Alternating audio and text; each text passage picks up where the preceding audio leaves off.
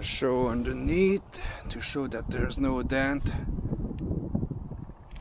Just a few minor scratches like this here, but that's it. It's only on surface. The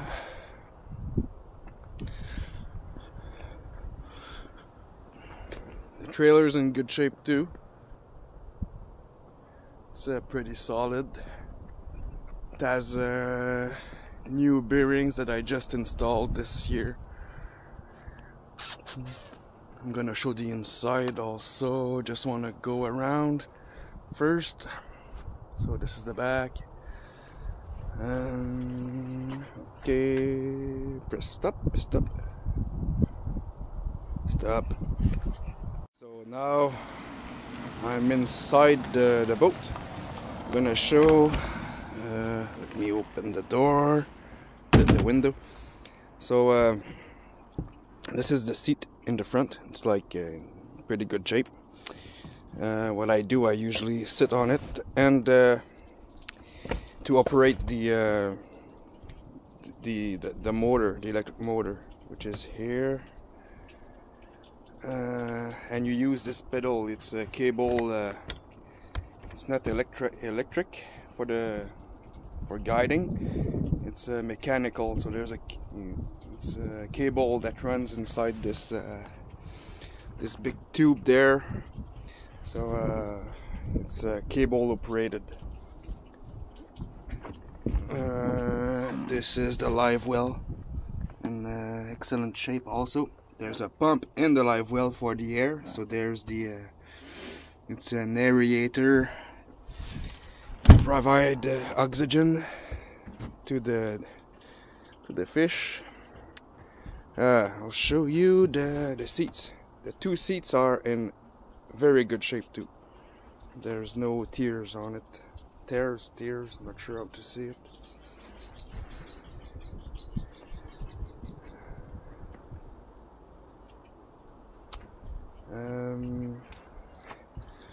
On the side panels here, there's a few pieces that were damaged, glued with some kind of contact glue. Same thing on the other side, but smaller ones here.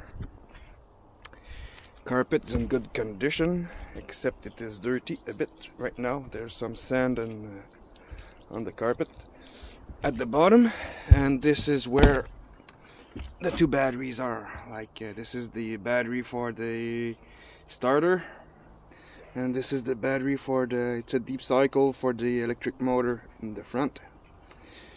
I have a feeling that the small one is slowly giving up. Looks like it's losing its charge after a few days without running at all. What can I show? I'm gonna show the dash. In the dash, the RPM is working on and off. The trim works good, but I don't rely on it. The speedometer is broken. In fact, what I did, I removed the part that goes behind on the transom that provides the speed you're going at. So I removed it. It was bugging me. I'm using my GPS instead, which is much more precise. The fuel gauge is here. It seems to be working accurately. These are all the little buttons to control the different devices. The bilge pump and the pump for the live well, lights.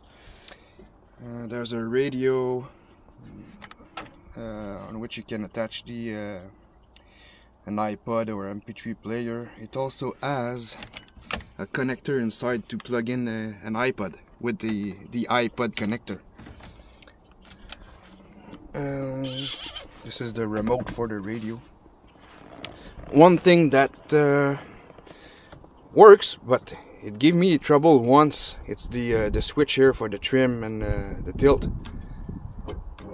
Sometimes it will just, when trying to go up, it would stop working. I have to work on it a bit to make it work. So I'm not sure if the switch is actually about to give up, or if it's just a matter of putting some contact cleaner in it.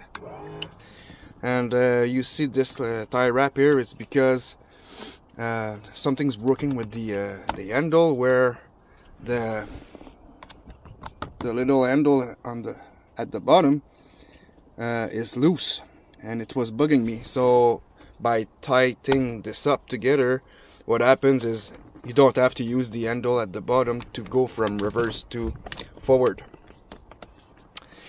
Okay, to start up the engine, you have to push on the key to put the choke on. So as long as you hold the key in by pushing it through like this, the choke is on, and it starts right away. So the engine is now running.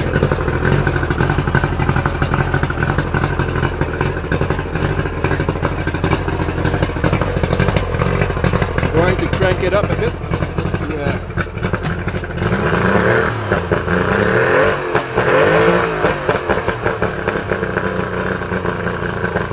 Never had any issues with it. The water pump is working also.